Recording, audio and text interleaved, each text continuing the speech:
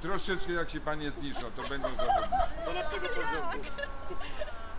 Czy jakoś wygląda? Super, dziękujemy. Zapraszam. Czy może dać pani numer telefonu do siebie?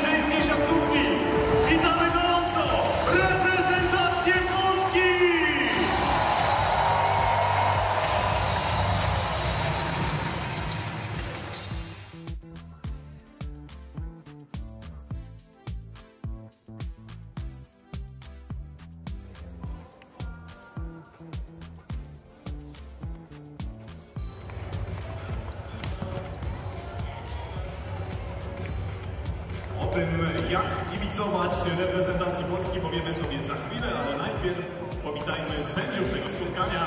Takie najbardziej podstawowe zachowania kibicowskie na całym świecie.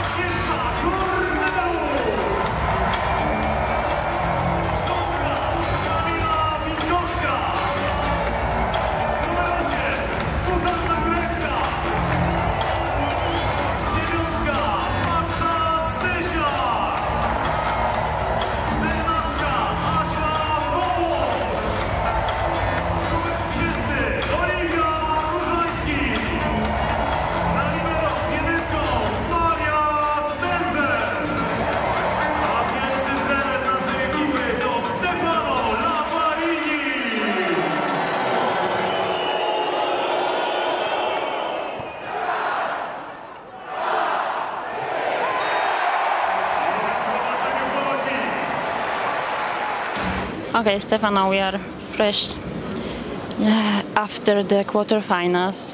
We lose it, unfortunately. But what you can say to our girls, because I think that you can be extremely proud of them.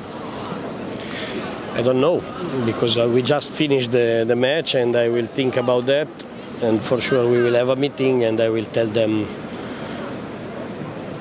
everything it's needed to say, but for sure it's private between me and the girls. But about pride, I think that everybody saw a good show, both in the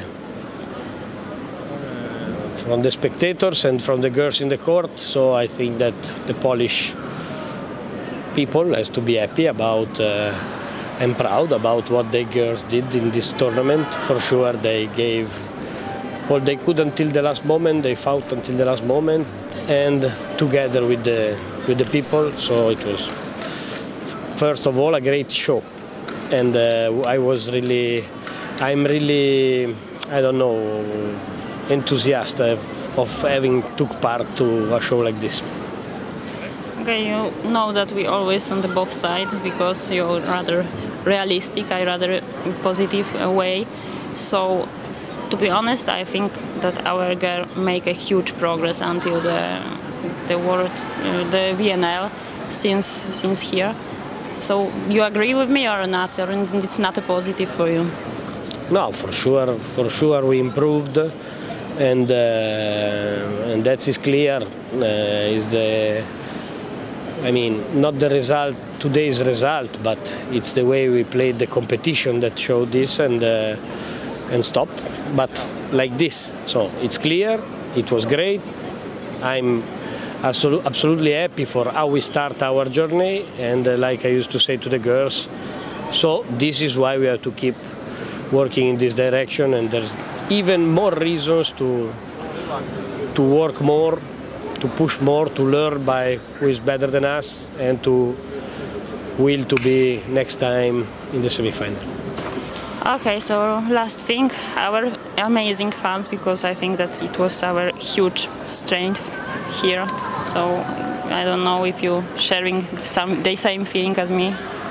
That, from this point of view, was absolutely incredible. I mean, I think I've never felt something like this every day, because it already happened to live great moments in some matches together with the people in the places that I was working or with the supporters and so on. But here was something like every day from the morning to the night, not only in the gym, but a feeling that you could live in the daily routine with whoever around was surrounding. So it means that all the country participated. We noticed the same kind of total participation wherever we have played, and so this was great for me to see and to live, and I'm already upset that it finished.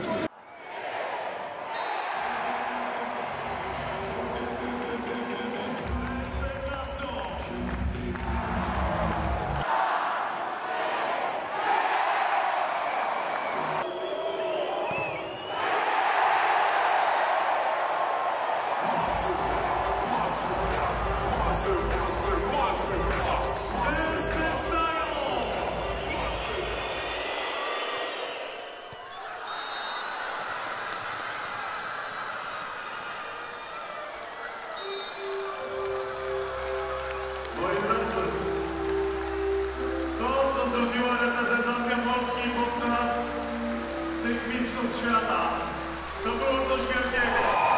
Chciałabym Wam bardzo podziękować. Naprawdę jesteście niesamowici. Dziękujemy Wam bardzo za całe wsparcie podczas całego turnieju.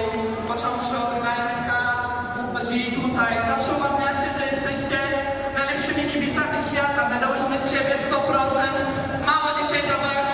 Ja dumna z tej drużyny i mogę powiedzieć wszystkim, że dałyśmy 100% i w następnym roku damy jeszcze więcej. To było